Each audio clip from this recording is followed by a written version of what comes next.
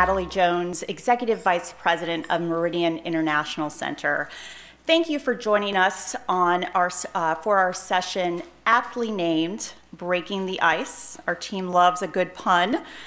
The emerging landscape of Arctic diplomacy, where we will explore the balance of growing environmental, economic, and security interest in the Arctic. Last year, the National Oceanic and Atmospheric Administration announced that the Arctic is heating up twice as fast as the rest of the planet. The melting Greenland ice sheet is the largest contributor to rising sea levels. The impact of climate change could have catastrophic consequences not only for those in the region and island nations, but across the planet due to global ocean currents. At the same time, the warming Arctic is opening up new sea routes and easier access to oil, gas, and critical rare earth minerals. These emerging economic opportunities are drawing interest from countries that have historically not had interest in the region.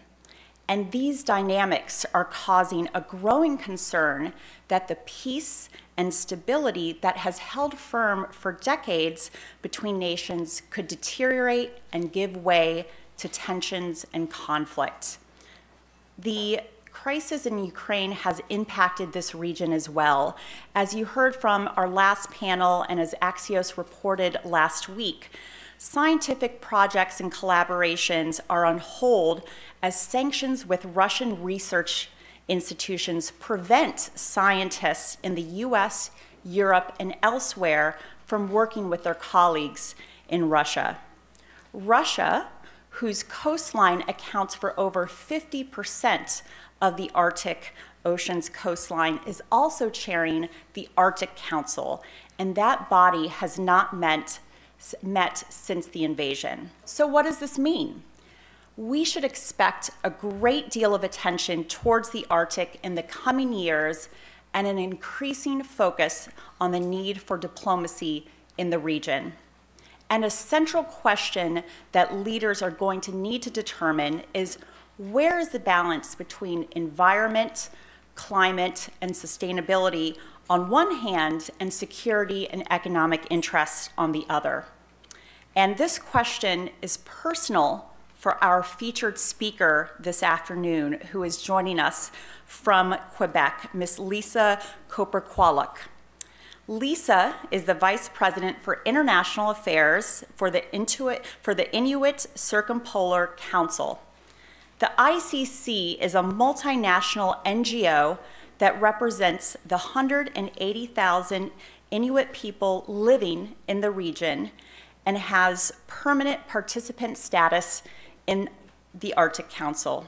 And in addition to her work on the ICC, Lisa is a member of a regional environmental quality commission, the co-founder of an influential NGO focused on social justice issues concerning Inuit women and children, and a karate instructor. So, Lisa, thank you for being here. Thank you for traveling, and welcome to the program.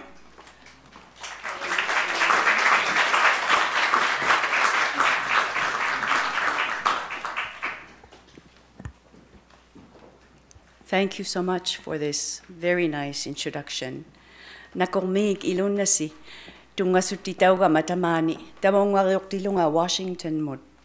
I thank you for making me feel welcome in my first visit to Washington. Inutitong inalimalang ako ama.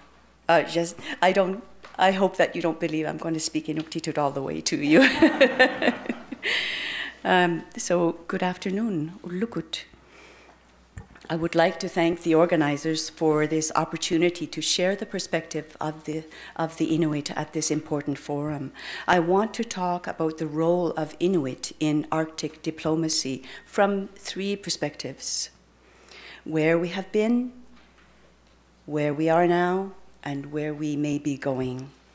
You can appreciate that if this session was held 2 months ago, some of what I would say now would be different, but some things will be the same.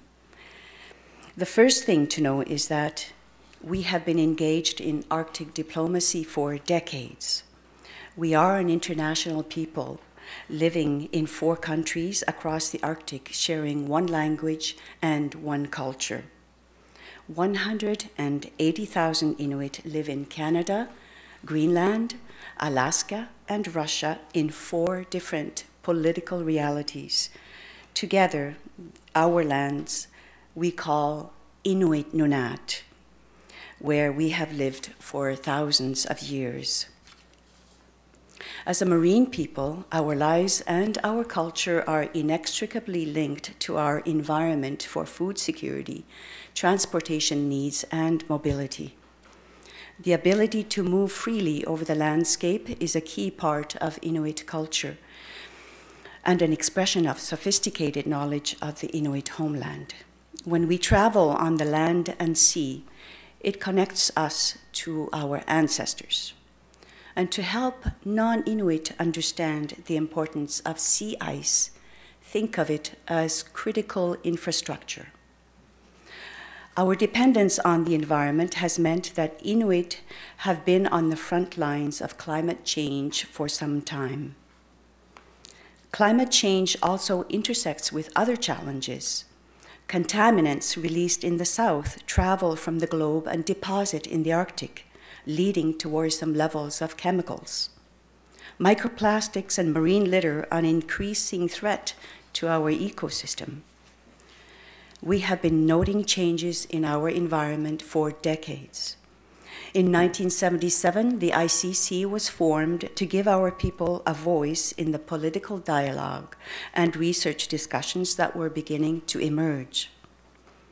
To thrive in the circumpolar homeland, we realized we needed to speak with a united voice on issues of common concern and combine our energies and talent, protecting and promoting our way of life. At the end of the Cold War, our leaders brought our fellow Inuit in Chukotka into the fold, and we were engaged in discussions that eventually led to the 1996 creation of the Arctic Council. In fact, ICC's former chair, Mary Simon, who is now Canada's Governor General, our head of state, played a key role in making sure Inuit and other Indigenous peoples were able to sit at the table with the 8 Arctic states. This was groundbreaking. No other multi-governmental institution had ever welcomed Indigenous peoples as equals. But our place at the table is not based on a kind gesture by Arctic states. Our participation in the Arctic Council and other international fora, such as the United Nations, where we have consultative status under the Economic and Social Council, known as ECOSOC, and the UN Framework Convention on Climate Change, and other bodies, is based on our Indigenous right of self-determination. Our rights are enshrined in the UN Declaration on the Rights of Indigenous Peoples. I would like to cite Article 18 of that declaration. Indigenous peoples have the right to participate in decision-making matters which would affect their rights through representatives chosen by themselves in accordance with their own procedures, as well as to maintain and develop their own Indigenous decision-making institutions. In Canada, Alaska, and Greenland, our rights are enshrined in land claims settlements and other governmental arrangements. In Canada, for instance, Section 35, which we really enjoy repeating in Canada, Section 35 of the Constitution, recognizes the right of Indigenous peoples to self-government. On the international stage, ICC has played a key role in pushing for treaties to control persistent organic pollutants and mercury, both of which originate in the south, but are deposited in the Arctic through air circulation patterns. In fact, ICC's diplomatic efforts in concert with Indigenous NGO and government allies were instrumental in getting the first reference to the Arctic and indigenous peoples into an international environmental agreement, the 2001 Stockholm Convention. Excuse me.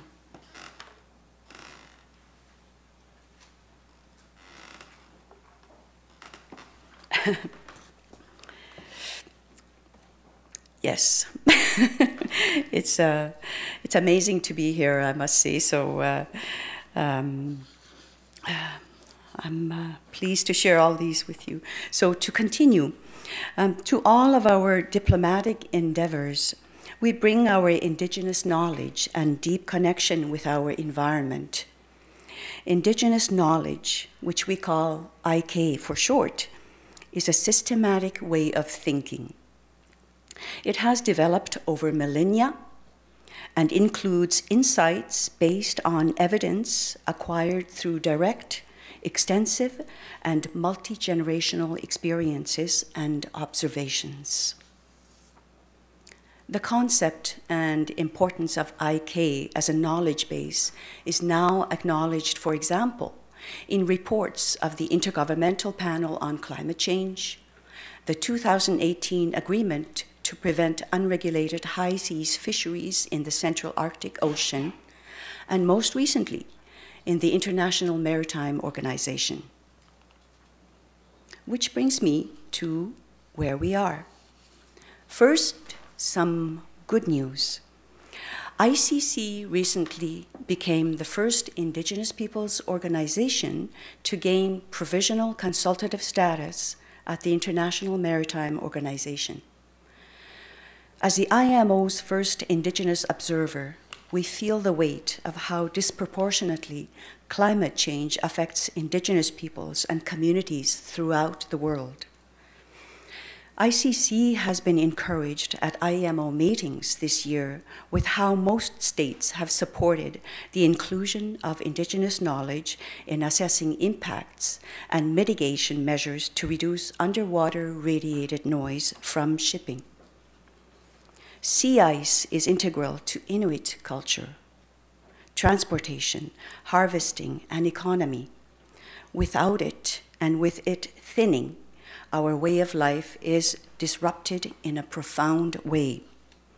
Unfortunately, shipping, which often brings the necessities of life to our remote communities, and we always call it a supply line, as it brings all the many products and things that our communities need. Shipping also brings pollution, like black carbon, that can destroy our way of life. This isn't theoretical. It's a reality. So where are we going? This has always been our message at the Arctic Council.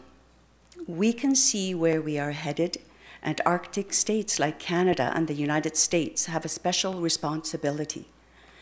Unfortunately, the world is distracted at the moment by Russia's unprovoked and illegal invasion of Ukraine. Early last month, the other 7 Arctic states, including the United States and Canada, called for a pause in all work involving the Russian Federation. ICC and other Indigenous peoples organizations agreed. As chair of the Arctic Council until May 2023, Russia was to host the biennial ministerial meeting where the leadership would have been handed over to Norway. At this point, it is very difficult to see this meeting go ahead.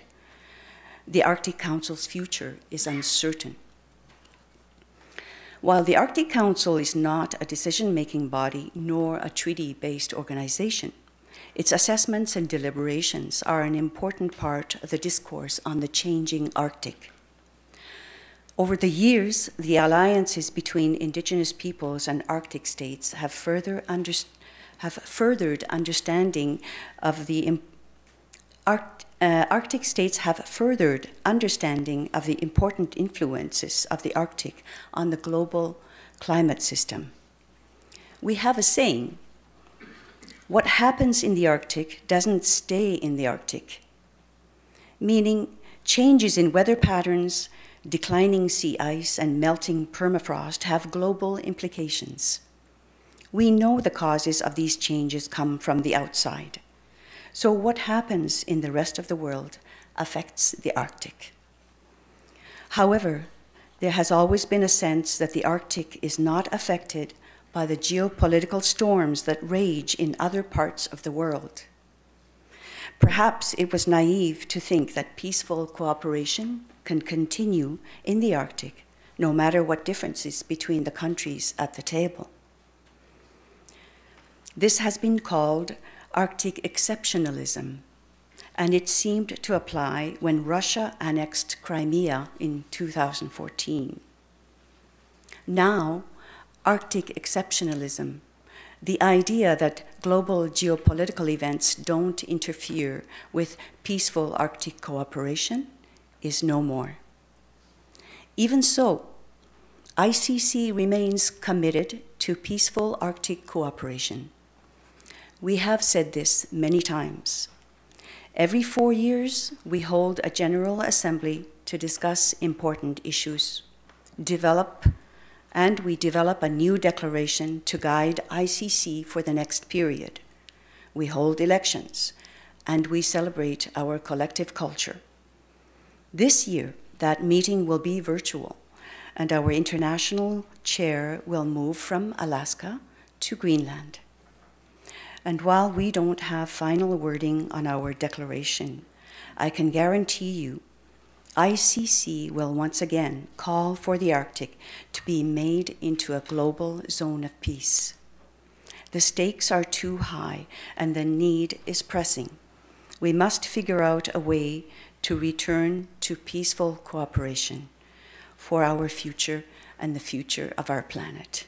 Nakormig, thank you for this opportunity to speak to you. Thank you.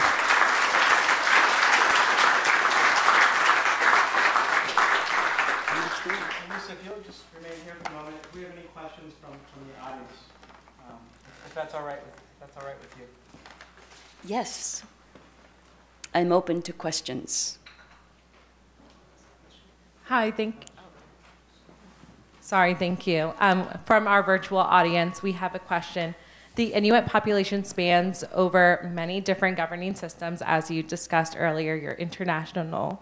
Can you speak to the challenges and successes in working with national governments? Oh, well, it depends on which country you're in. Yes, and I can't speak to my fellow Inuit who live in Russia. I can't speak to fellow Inuit living in Greenland. I'm Canadian.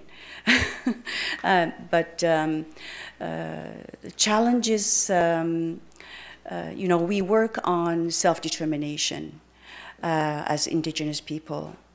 We want to be part of decision-making processes.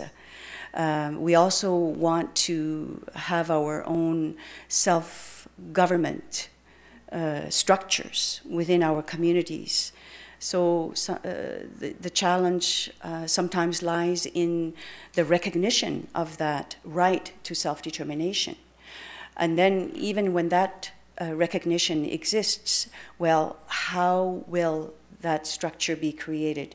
How are we going to work together so that we recognize each other and in the way we govern things, in the way we apply laws? How are my laws, Inuit laws, going to be applied to protect the environment, to mete out justice among our people? I think this is where the challenge lies, is in making space for those discussions and space for creating those structures together in respectful ways so that it's a win-win situation. It's not always been win-win for many decades, for hundreds of years. And so what we're starting to see is we're heading toward that collaboration, that working together to working out those structures in an equitable way.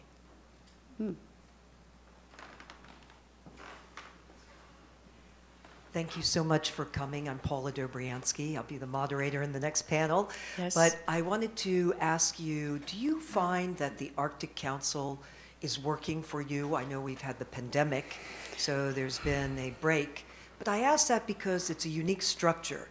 It does permit, you have government officials sitting at the same table with all the indigenous. And give us a feel for that. Do you feel that it has been responsive to your needs? And is it also a chance for you to collaborate and compare experiences and ideas with also other indigenous peoples?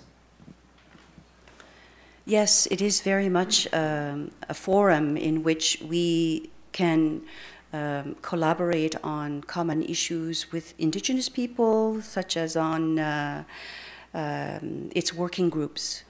We participate in the working groups of the Arctic Council. Perhaps there are challenges, the areas of challenges in the Arctic Council is also within those working groups where, you know, we want to ensure that indigenous knowledge is included in research projects, for example. It has been so long that scientific knowledge and using only science as a basis of knowledge to make decisions it was fallen back on for many decades. And now here we are saying, well, we have to include indigenous knowledge. And internationally, it has been a challenge. And this is where, as indigenous people, we work together and say, well, this is what it is. And there are easy ways to utilize indigenous knowledge. Not just after the fact, you know, after having done the scientific knowledge, but alongside scientific knowledge. In terms of diplomacy, it's a place where, you know, we can express our own indigenous concerns to the Arctic states in order that we may also ally with them on issues of common concern. Let's say I'm going to the International Maritime Organization, and I'm promoting the utilization of indigenous knowledge in a certain area, let's say in the assessment and mitigation measures of the reduction of black carbon, let's say. But there may be certain opposing states to what I'm offering. And those certain opposing states could be observers at the Arctic Council. And the Arctic Council can be the place where we can express our concerns if our opinions or suggestions are being ignored or neglected or even pushed aside. Yes. Yes.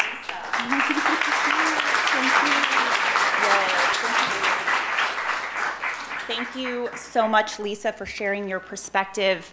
I think your remarks are the perfect segue into the next portion of our program. And to lead and moderate that panel, I'd like to introduce Ambassador Paula Dobriansky. Ambassador Dobriansky is a foreign policy expert, currently serving as a senior fellow at the Belfer Center at Harvard, and is a member of the Meridian Diplomatic Engagement Advisory Committee.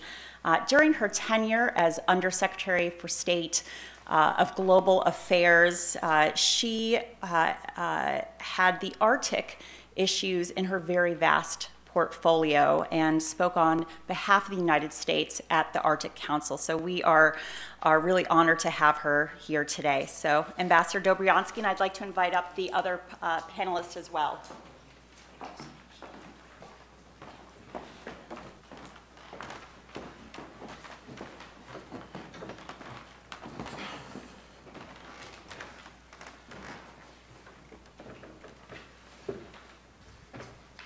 Good afternoon, everyone, and thank you so much, Natalie, and also Lisa, for your presentation. And I'd like to thank Meridian for holding truly a topic that really deserves time for debate and discussion, and I'm just so glad that Meridian has done so.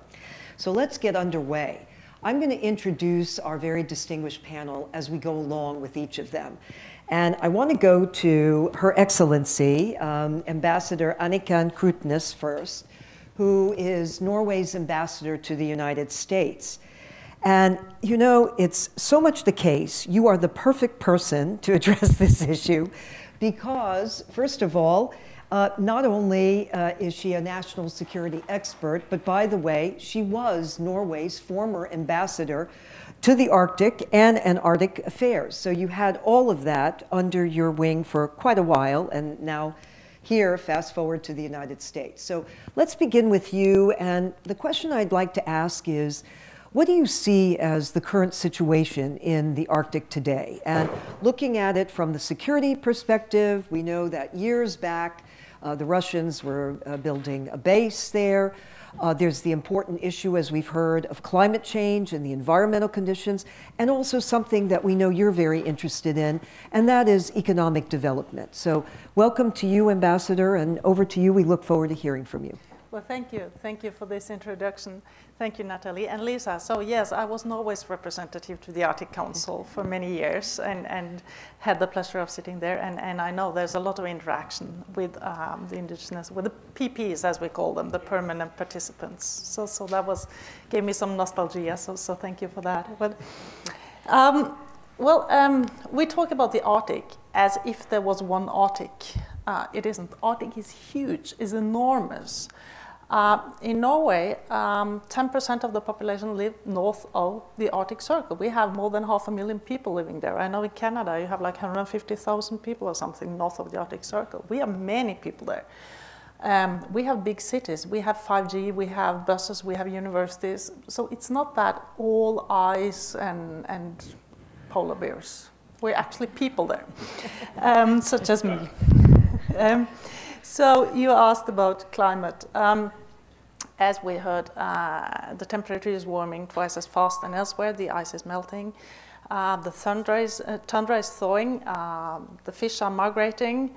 This is, at least, this is probably the most serious security threat to the Arctic, the climate change.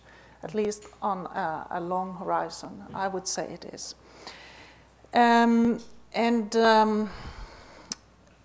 There was also this question about economic activity and how do we manage the climate versus the economic activity. We cannot do that. We cannot put them up against each other. They have to go together. We have to use our economic activity in a way that we mitigate climate change. We've always lived from the sea. Fisheries, then oil and gas. We have a significant oil and gas production in Arctic waters. We're the second biggest producer in Europe after Russia of gas. And right now, nobody in Brussels complains about us producing gas. Just a few months ago, that was different.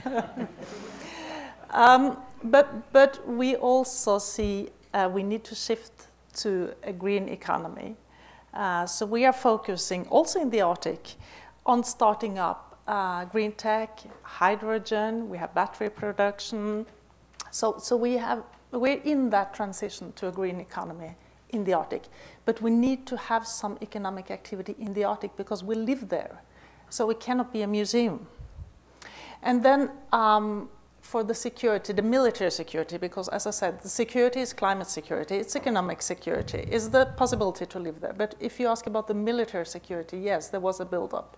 And the Russians have been building up their military structures for the last decades. They have the Northern Fleet just across the border from Norway at the Kola Peninsula. And of course, that has led to a buildup on our side as well. We have a border with Russia. We are a NATO member. We've been that since the very beginning of NATO. We like to say that we are NATO's ears and eyes in the north. We keep an eye on what is going on there in those waters. And we have been a forerunner in NATO for increasing deterrence and defense in the north. We increase our own capabilities. We bought 52 F-35s. We bought P-8s, the maritime surveillance aircrafts. We will buy new submarines. We're trying to do our part to defend the northern flank. But yes, there has been a militarization of the Arctic. The situation in Ukraine, we have not seen a spillover to the Arctic, to the high north. But it's impossible to tell how this will develop. It is difficult to totally decouple the North Atlantic and the Arctic from Ukraine. It's impossible to trust the Russians. So how this will develop is too early to say. Let me just ask you a brief follow-up question and then go to Admiral Bushman. But Lisa mentioned the issue of Russia being the chair and Norway is the next chair. Can you at least spotlight, assuming things go forward smoothly with your chairmanship, meaning getting into your chairmanship, what will be your priorities during your chairmanship? What would you like to see get done? We would focus on climate mitigation, adaptation, on people living in the Arctic, and probably on the blue economy. Okay. All right. Well, thank you for that. Admiral, let me go to you. We're going to hear from Vice Admiral Scott Bushman, who is the Deputy Commandant for Operations, the U.S. Coast Guard. Will you give a spotlight on what the role of the Coast Guard is, because it plays a very important and invaluable role up in the Arctic? And then I can't help myself in saying this. The title of our session is Breaking the Ice.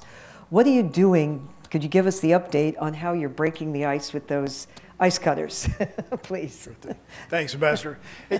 So the United States Coast Guard has been operating in the Arctic for over 150 years. And they're recognizing the changing conditions in the Arctic and increased activity in the Arctic. In 2013, we published an Arctic strategy, first time ever. And then in 2019, we really actually updated that. So just about 6 years later, we updated that. So as it relates to our responsibilities and our role, let's maybe start off with Alaska, right? Because Alaska is what gives the United States its status as an Arctic nation. So we have significant responsibilities up there, like any other parts.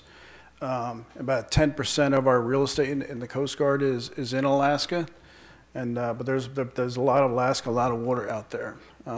As conditions are changing, in 2008, we started a seasonal presence in the Arctic in Alaska with ships, with aircraft. We also talk a lot about a mobile presence. So as you see additional activity up in the Arctic, whether it's economic activity, whether it's tourism, whether it's shipping, where there's U.S. waters and where there's activity in U.S. waters, we have responsibilities. So you'll hear us talk a lot about a mobile presence. And that really brings me to your question about icebreakers. The nation has two large icebreakers. One's a heavy, we call it a heavy icebreaker.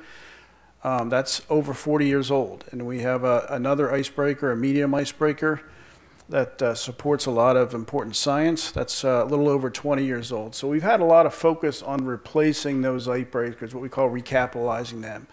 So very pleased that we have that project underway. We're about ready to start building. We have a contract awarded for a polar security cutter. It'll be the first heavy icebreaker this nation's built in every 40 years. We're very excited about that.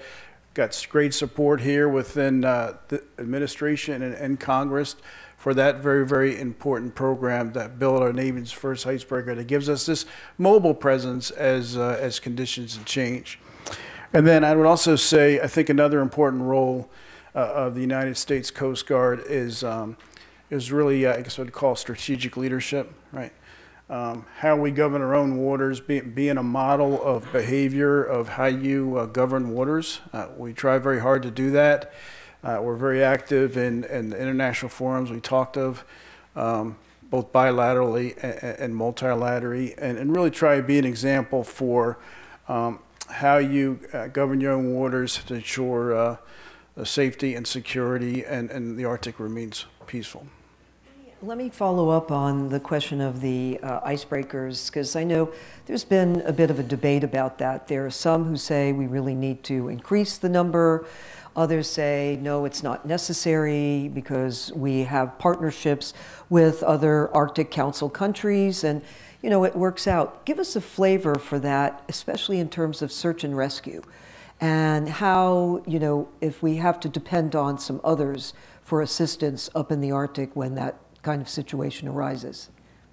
So I'd say that, you know, the Arctic would be characterized by certainly the tyranny of distance and the tyranny of the elements. And, you know, it's very hard to build permanent structures up there given the changing conditions, certainly as permafrost changes.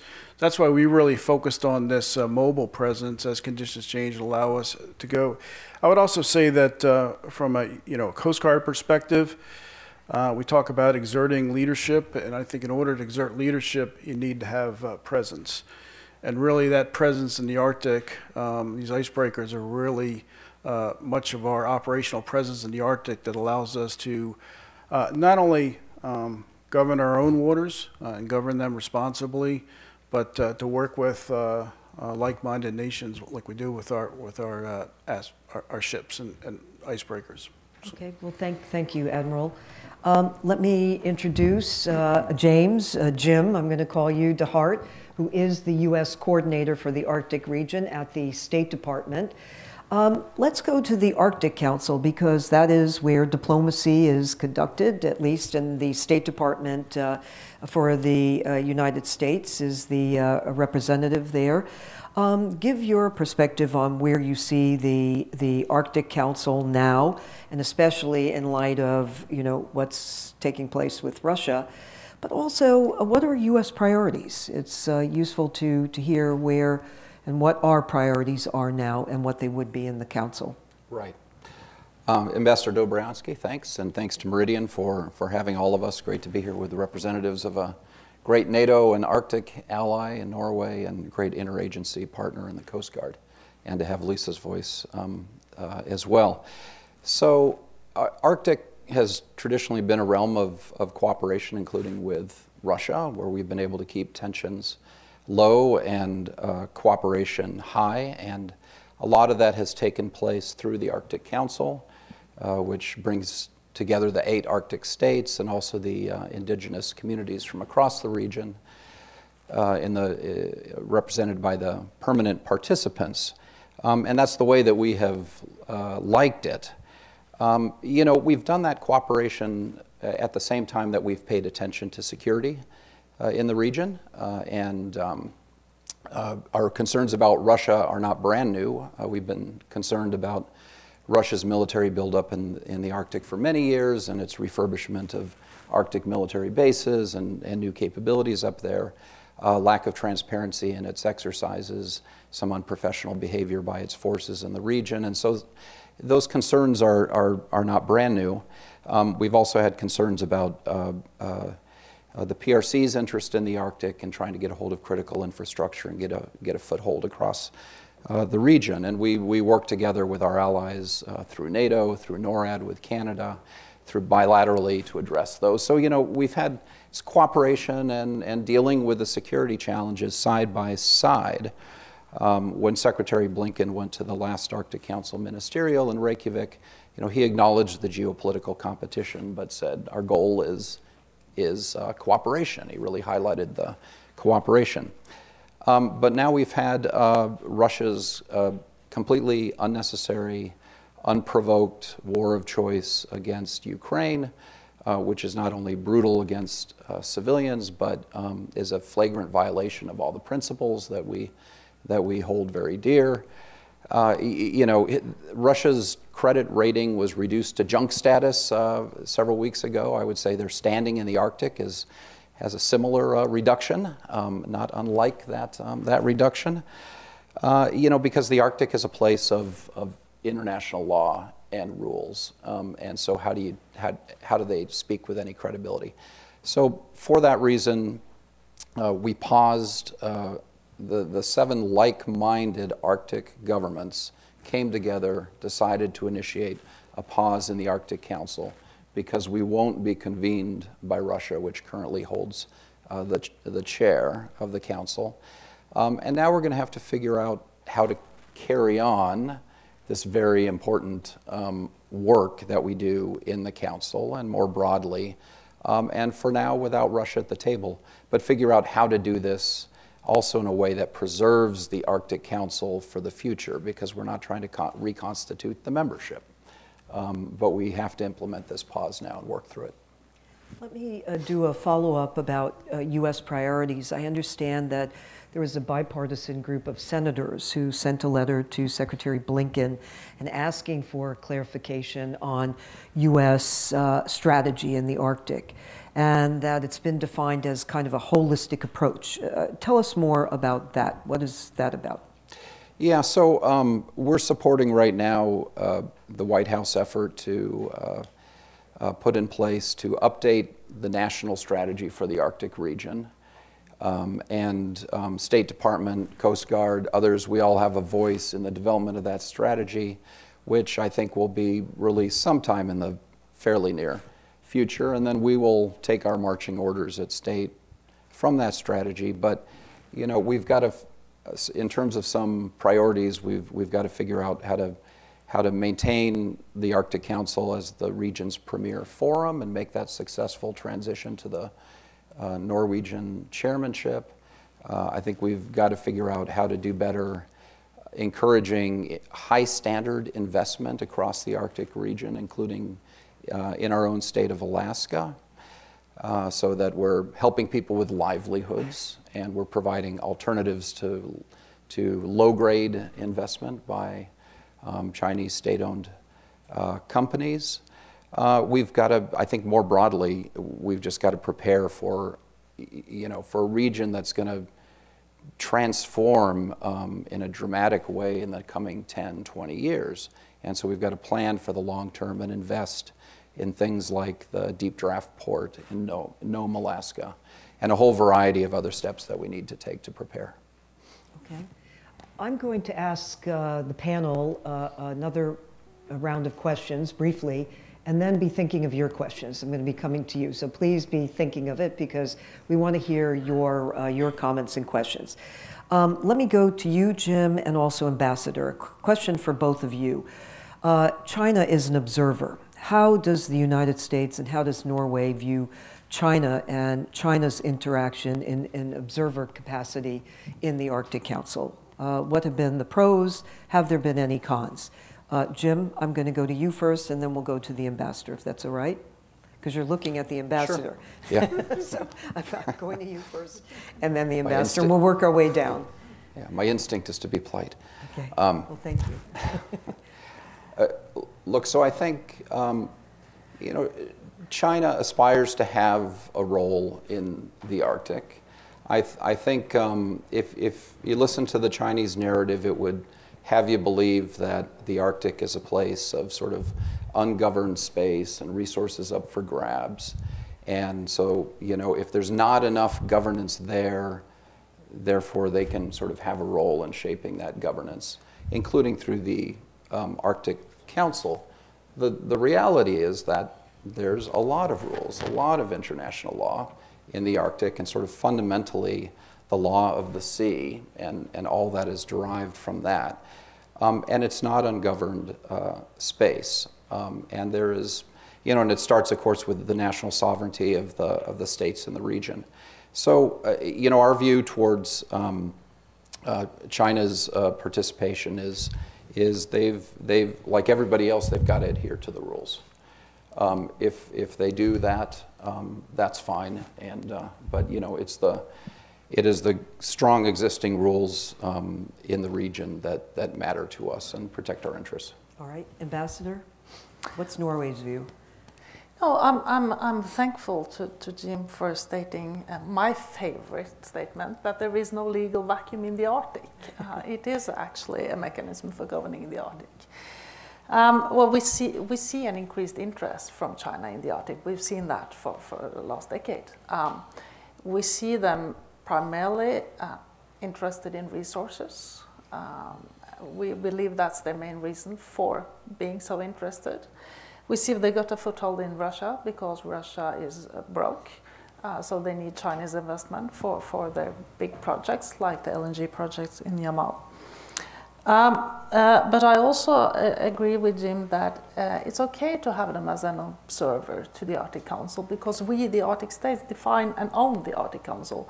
And that's also one of the reasons that I think the Arctic Council, yes, it has a pause now, but we shouldn't let that pause go on forever because we have to discuss among us, but it's not in our interest that other forums pop up where Arctic is being discussed.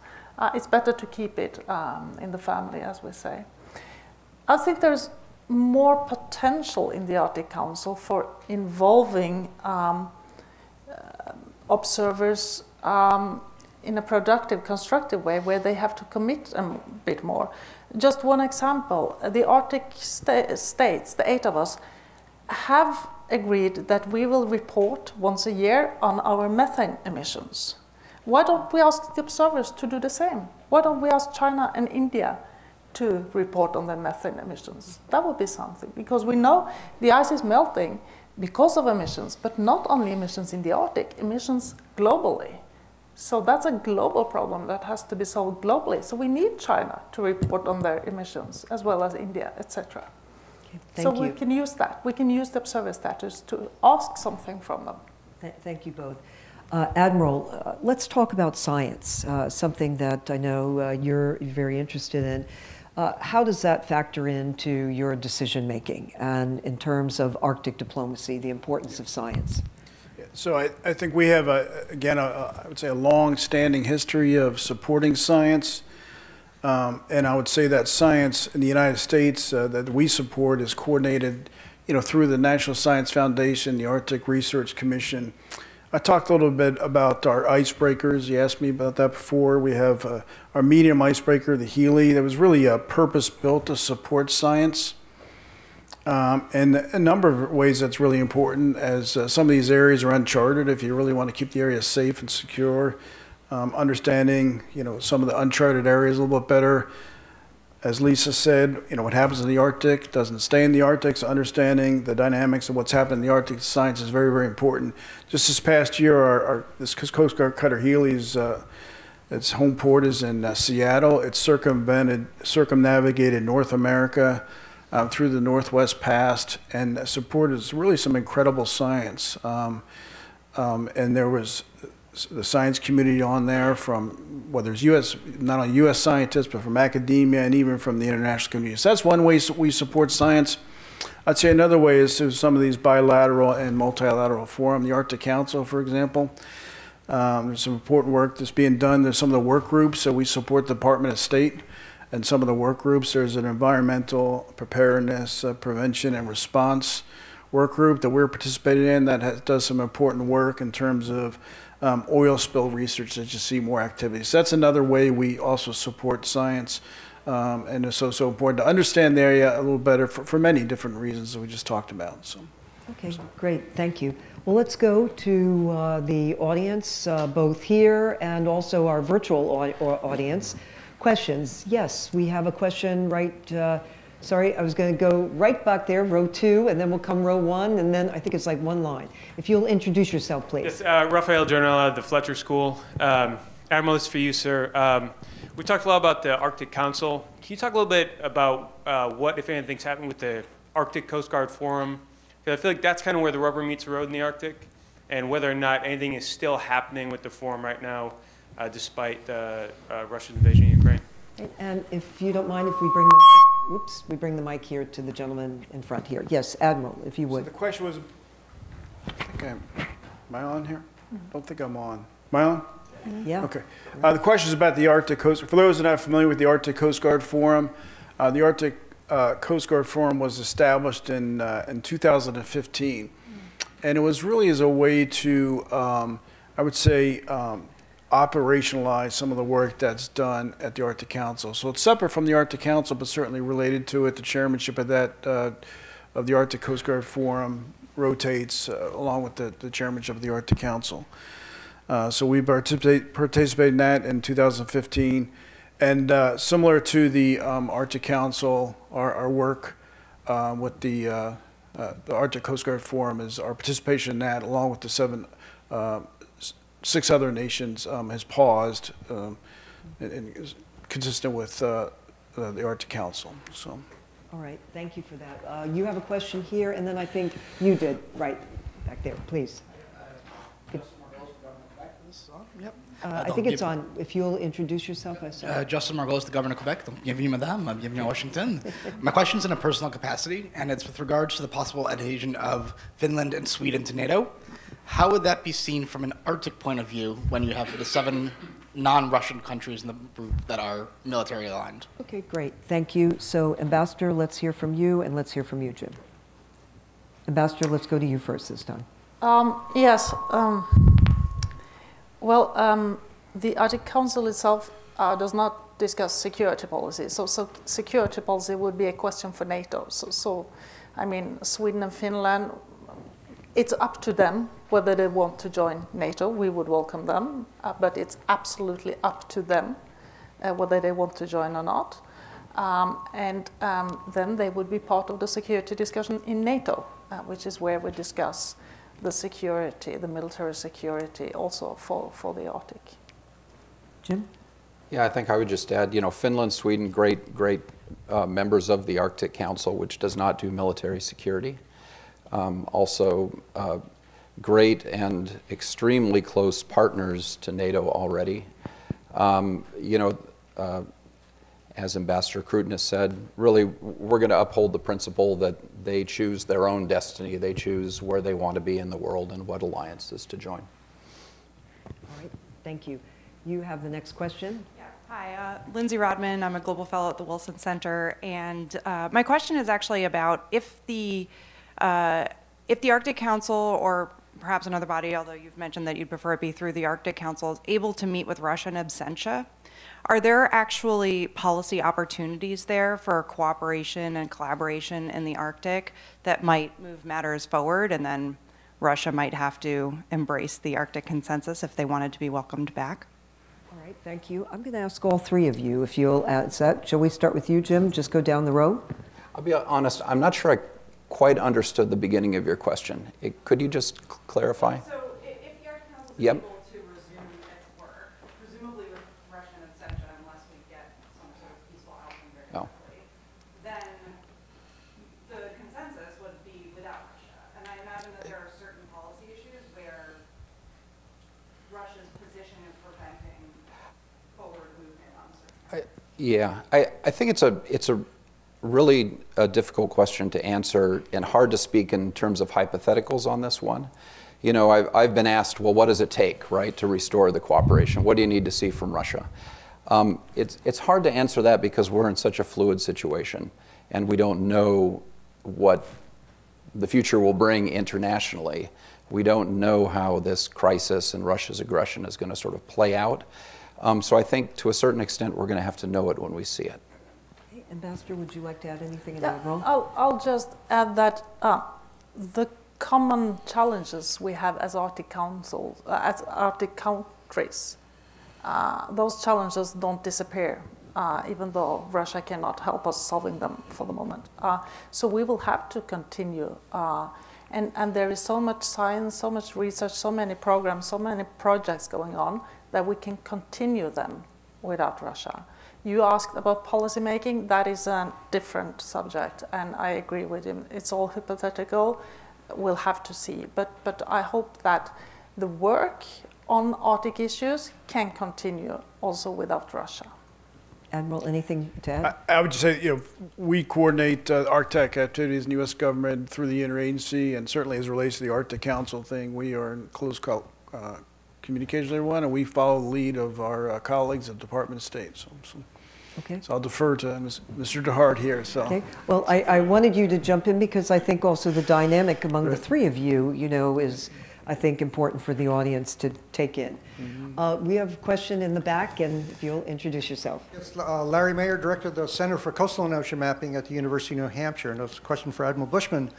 We talked earlier today about how critical understanding the Arctic is with respect to climate change issues and many others. And you mentioned about how the Healy has been supporting science in the Arctic for a number of years now. But I'm wondering how well equipped the new polar security cutters are going to be to continue that level of support of science.